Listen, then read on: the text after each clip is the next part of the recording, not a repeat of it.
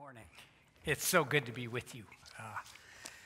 Like Carla said, this is the first of 5 weeks when we're focused on this Living Intention series. And today, my primary focus is parents living in tension. And this topic has the potential for many of us to be pain-filled and difficult because a lot of us would feel like we've made mistakes in our parenting in years past, and those mistakes still haunt our relationship with our children and others in our family.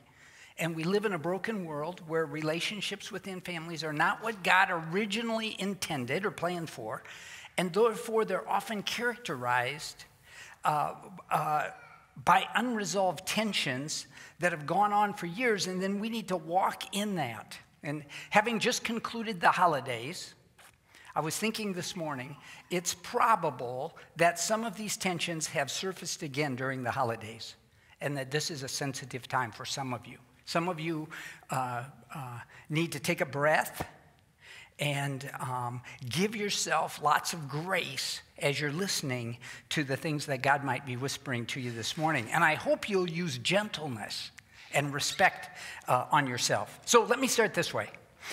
Here's what I used to think in my younger days that spiritual maturity was. Spiritual maturity in my younger days was knowing for certain the right answers to important questions and being able to advise others of those answers. It makes sense, right? That's the way public schools work. The teachers know the answers. They give the answers to the students, and the students grow. And parents could think that, like, I'm the parent, I know the answers, and I simply got to tell my kids the answers. And that mature people help less mature people, smart people help less smart people. That's how spiritual maturity works. But as we put an X through that, I want to tell you that is not spiritual maturity. Bummer. Now, I realize as a follower of Jesus, I had an immature answer for what spiritual maturity was. It's not just about knowledge. It's not just about knowing stuff and passing that knowledge on. It's not just about advice giving.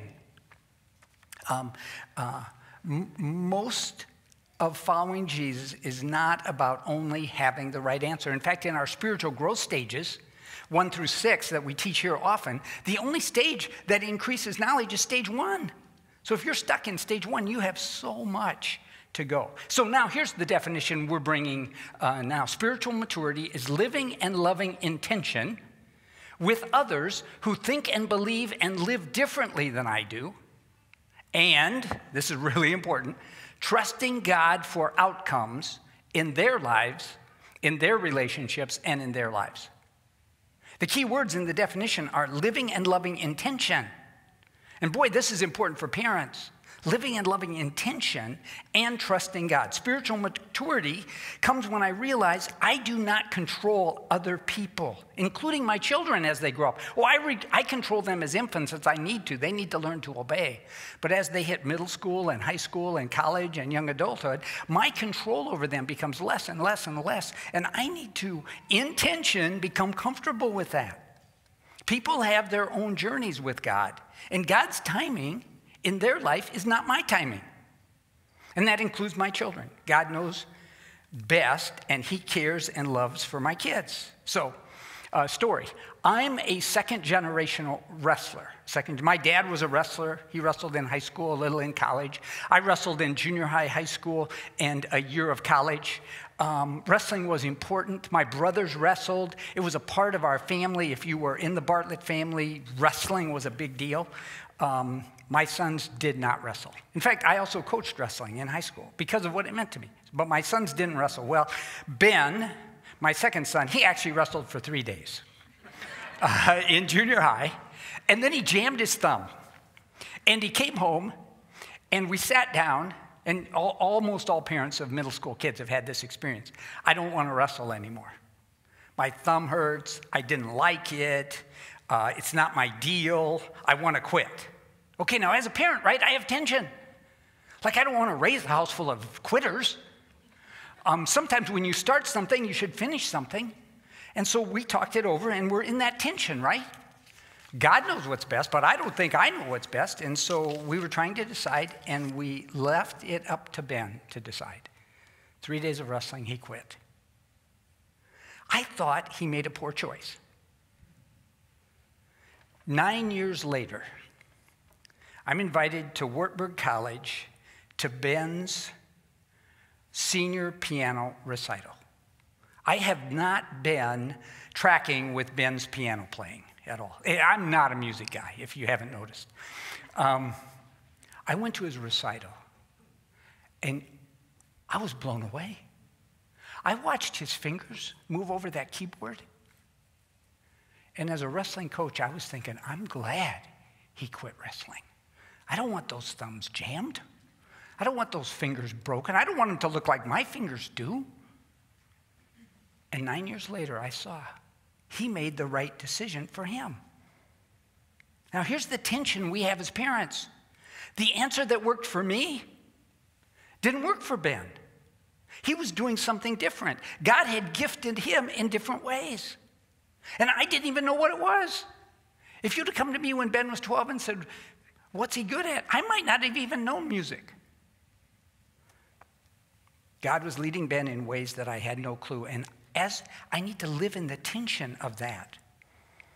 We can learn so much by looking closely at the life of Jesus because he was perfectly okay with living in tension. Now, you probably wouldn't say that's a characteristic of Jesus that you think about. Well, Jesus lived in lots of tension. But the Bible's, if you look at it with this lens, you see he lived in all kinds of tension, and he was a mature Christian. He was the lead Christian. And if he lived in tension, we ought to realize we're going to live in tension as we follow him. So here's my first example. It's from the book of Mark. Here's Jesus' life. Peter, James, John, and Andrew, 4 of his disciples, ask Jesus privately, hey, tell us when these things will happen and what will be the sign that they're all about to be fulfilled. They're asking him about the end of the world. When's the end of the world going to come and how's it going to happen and all that? And then Jesus gives the answers he knows for 27 verses, and then here's the next verse, the 28th verse. He's answering the question. But about that day or that hour, nobody really knows, not even the angels in heaven, nor, Jesus says, the Son, which is me. Jesus says, I don't even know, but who knows? Only the Father. Jesus could tell his disciples what he knew, but there was a whole bunch he didn't know, and he had to live with not knowing the answer. And there are several places in the New Testament where Jesus said, I don't know this one. I don't know this one. Jesus lived in tension as he walked with his disciples. Carla said, any human relationship on earth is going to have tension. Well, Jesus sure had it with the guys. The disciples tried to send the kids away, and Jesus said, no, you got it wrong. Let the kids come to me, because unless you have faith like a child, what? You don't even belong in the kingdom of heaven. And the disciples tried to argue among themselves who had the most honored place in heaven. You know, who gets to be on his right and who gets to be on his left? And Jesus had to answer them and say, hey, it's not my place to determine it. I don't even know who will be on my right or left. Who will be on my right will be determined by, again, I don't have the answer, my Father. They tried to send hungry people away, and Jesus said, no, let's feed them. What do we have? A few loaves and fish. When they were in the boat, Jesus was asleep in the front in the storm, and a big storm came up. And what did they do? They went to the front, they woke Jesus up and said, we're going to die. And he said, how long do you have to follow me before you trust me? In the upper room, when he's teaching them about communion, and they're having the first Last Supper, and he's passing the bread and the cup, and he's saying, whoa, this one's going to betray me, this one's going to deny me, and these are going to forsake me. Can you feel the tension in that? That's almost like a holiday celebration with a family that doesn't get along. There's tension in that. And the most tense place that I often think about is the next verse I want to bring to you. This is after the Last Supper, and Jesus takes the disciples to the Garden of Gethsemane, and he has them wait by the gate, and he goes in farther to pray, and here's what he prays. Father, if you're willing, take this cup from me. Yet, not my will, but yours be done. Do you hear the tension and agony in that? So much agony that heaven sends an angel. an angel from heaven appeared to him and strengthened him. But look at the next verse. Even after the angel was there ministering and helping and encouraging him, what does he do? And being in even more anguish, he prayed more earnestly. And he had a physical manifestation, sweat like drops of blood falling to the ground. If you've ever been under great, great stress, you know it affects your body. Jesus was in incredible tension. Incredible tension. Notice serious inner tension. And Jesus taught about tension. A lot of his teaching was about tension. I'm just going to bring up one real quick. This is from Matthew, and it's part of the Sermon on the Mount. He simply says, "Do not judge, or you too will be judged. For in the same way you judge others, you will be judged, and with the measure you use, it will be measured to you. And why do you look at the speck of sawdust in your brother's eye? I see something wrong in your life. I can't help it. I just keep seeing it. It's there." And what does Jesus say? Live in the tension because you have a plank in your own. That's tension. And here's my favorite parenting verse, and then some more stories. Here's an important. Carry each other's burdens. And in this way, you'll fulfill the law of Christ. If anyone thinks they are something when they are not, they deceive themselves. Each one should test their own actions. Then they can take pride in themselves alone without comparing themselves to someone else. For each one should carry their own load. Now wait, carry each other's burdens, but each one should carry their own load, and don't judge each other. Don't compare. I mean, that verse right there is a parenting series like crazy. What's a burden and what's a load? What's a burden I should help my kid with? What's a load that they ought to carry on their own in order to grow up? And how do I not compare my 4 kids? How do I not? Wow. This takes God to help us with this a lot. Don't compare each other. And figure out, and even mom and dad talking, if you have a mom and dad in your family, mom and dad talking and saying, is this a load that they ought to get under and carry themselves, or is this a burden? I remember getting a phone call about 2 a.m. from my son Joel. And he said, cell phone, Dad, I need some help. Can you come help me? 2 a.m. I'm kind of trying to wake up. You know how that is? And he goes, I've been in an accident on 380. And I need you to come. I said, well, we'll come. We'll get in the car and we'll come. And tension. And he said, oh, by the way, Dad, when you see me, don't be shocked. My face is messed up. So we end up at a quick trip, come and go kind of place on 380. And I walk in, and he's with a highway patrolman. And he's got a huge swollen black eye, and his face is all bloody. And the cop grabs me, and he says, we hope you'll press charges. Because the story was Joel had been working on a contact, and he ran into a guy two guys who were changing a tire. So he hit that car, and they were changing a tire. And one of the guys got real mad and came back and wonked him a couple times. And so I've got the policeman saying, the highway patrolman saying, we hope you'll, and I look at Joel and say, what do you need, Joel? Because to me, this was a burden. This was not a load. This was a burden, a crushing burden. And he said, Dad, what I want to do is go home. I don't want to press charges. I want to go home. And so, again, parents live in this tension, right? You live in a tension. It's like, what's the right thing to do here? Should I help Joel press charges? Shall I let him drive home? And he said, I'm not driving anywhere. So I drove his truck home, and we put him to bed. And the kicker is not all of the stress and tension comes within your family. Sometimes the stress and tension comes from others who are trying to put it on you and your family. So Jeremy graduated from college with a business finance degree, and what he wanted to do was take a rest. And so he was delivering pizzas. College finance degree, did I say that? He was delivering pizzas for like 6 or 8 months. And I would ask him, Jerry, what's going on? I'm resting. I'm going to get a job, but I'm not ready yet. And so I was fine with that, right? Tension. But Some friends I respected a lot. And a couple of them, even in this church, came to me and said, you need to push him out of the nest right now. Well, one, what are they telling me what to do for? And two, what do they know about me and Jair? But you know what they knew? They knew their story. They knew how their life went. They knew how their nest worked. And so some of the tension we live with, right, are caused by other times. And parents deal with this all the time, outside opinions of people that want to give you. How old should your kid be when you give them a phone? How do you handle a social distancing as a family in the pandemic? How much screen time is right? Everybody has opinions. How hard do you push your kids' involvement in church or youth group or Sunday morning? How much do you help them with college costs? Everybody's got opinions, and some of that can cause stress. But what I want to see is stress is just a part of being a mature parent.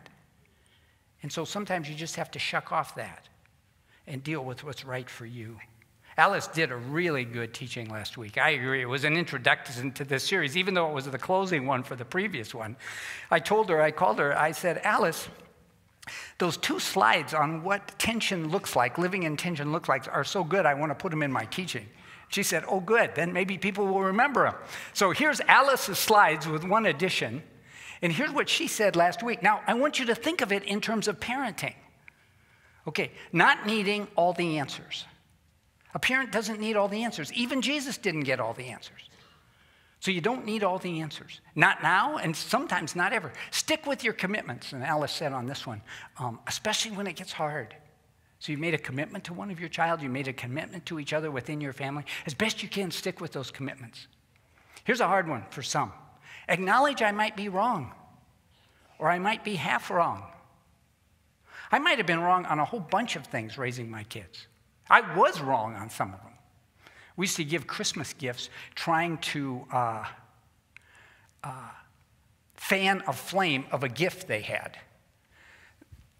Always wrong. Give the chemistry set to the kid who hated chemistry. Give the mechanical set not to the kid who's going to be a mechanical engineer. Give it to the finance guy. I mean, just wrong, because you don't know the answers. You don't know what God is doing in each kid. Hold on to multiple truths at the same time. 2 things are true at the same time. I don't want to raise quitters, and maybe I should let Ben quit. Right? Hold on to truths at the same time. That's tough. That's tough. That's living with uncertainty. Let's go to the next page. Allowing cherished ideas to be challenged. This is a tough one in a family. Allowing cherished ideas to be challenged, because kids will do that. They will take your ideas that are so important to you, and they'll push on it, especially in middle school, as I remember. It's like, whoa. Be open to mystery. What's God doing? Living without resolution. Living in the gray. Giving away the last word. You ought to actually try this. It's actually fun. I've been doing it for a couple months. I read that this was what love was. Give away the last word. So I'll be in an animated discussion, and then when the other person makes a good last word, I'll just go, it's really nice speaking with you. And just be done. You don't have to one-up people all the time. You don't have to get the last word. And then this is one I added. Waiting to be asked. As your kids grow through stages, the older they get, the more you should wait to be asked. And let them ask me when they need help. Let them ask me when they have a question.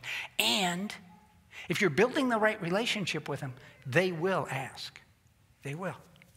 Okay, so when our kids are younger, we need to teach them who's in charge. So some of what I've just said here doesn't impact raising infants. Somebody has to teach infants who's in charge, and that's their parents, and then eventually God. And if they don't learn their parents are in charge, then they'll probably never learn that God's in charge. So we need to teach them. And if we don't teach them that lesson, infants through elementary in there, they need to know Mom and dad are in charge. But then in middle school, we begin a new process, which is negotiating. We don't just tell them things, because I'm in charge now. Now we begin to negotiate. It's like, oh, what do you think? What do I think? How do we decide? Now, you still have the car keys, and you still have the billfold and the money. So it's like you're still in charge, but some negotiation really helps here. And then in high school and college, we need to start letting go, which, talk about tension. Letting go, letting go. We need to understand their journey will look different than ours. And I want to say a word about their journey of faith will look different than ours. Every one of my children had a unique journey of faith that didn't look like mine or their brothers or their sister, and that's good. That is actually how God works in people's lives. He works uniquely in each life. Some people need a time out for several years before they re-engage with God because they've been brought to church forever and they just need a time out. And as a parent, if I don't understand, that could be God at work. I could really destroy a relationship. Sometimes people need to push back strongly away from their parents' faith. That's just a part of how they're made. So you've had faith in Jesus. I may end up with faith in Jesus, but right now I need to push away from that. Some people need to ask a ton of questions. Some people are more compliant, and faith is just step by step by step. Never have to push away, never have to ask a lot of hard questions. It's just step by step by step. And we need to surrender to God with our kids and trust that He's at work in them in ways we might not even see right now. Tension. There's a lot of it. Jesus had it. It can be tough. We need to find celebrations in who God made our kids to be, and I guarantee you this. There are 10 things in each of your kids right now that you could celebrate. More than 10 important things. And sometimes, as a youth director or a parent, I had to push people past seeing today's problems and today's challenges to see the amazing good things going on. My mom loved me her entire life. She's gone now, but her incredible unconditional love, now that I look back, really freed me to serve and risk and love. She loved me so much. I was living out of town, an hour and a half away with my kids, and I would get to town every 4 or 5, 6 weeks. And once in a while, my work would bring me to town, and I would just stop in and surprise my mom and dad. And they would sit down at the table, and my mom would say, I was hoping you would drop in. I haven't been there for 5 weeks. And when I made these brownies, I left this end free of nuts, so in case you dropped in, you could have a nut-free brownie, because I don't really like nuts and brownies. And I looked at my dad, who likes nuts and brownies. I thought, man, everybody's sacrificing because my mom loves me.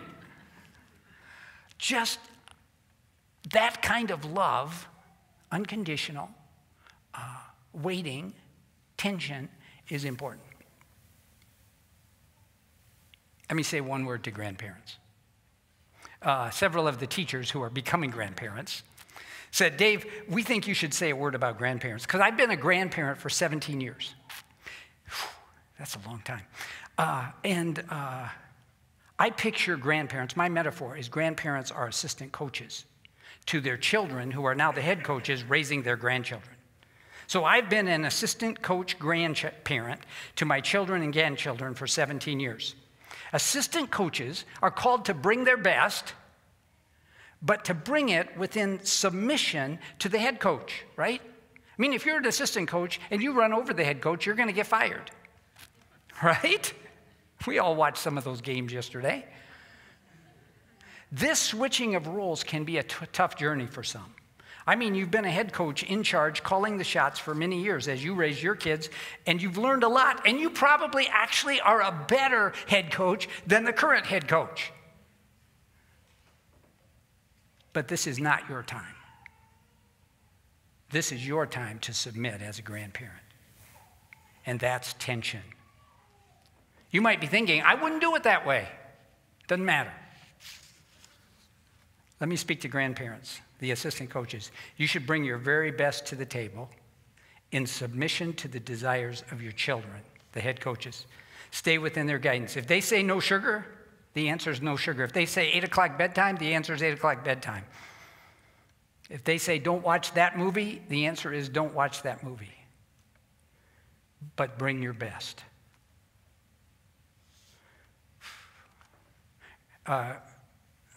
Grandparent assistant coaches will often find themselves saying, we need to check with your parents about that decision.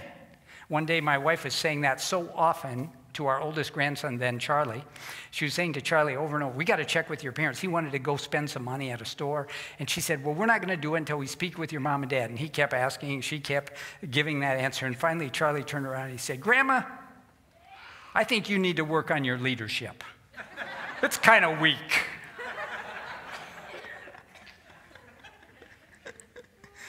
Let me say to parents, if you have grandparents who love your kids, use their strengths within the bounds you set.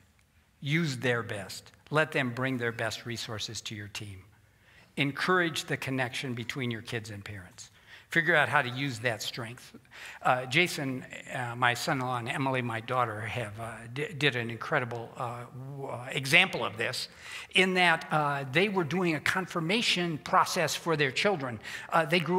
Jason grew up in a church where confirmation was a big deal, and at Orchard, where they attend, we don't have confirmation. So they were doing a confirmation process because that was important to the parents, and they had all these things their kids were doing to be confirmed in the family.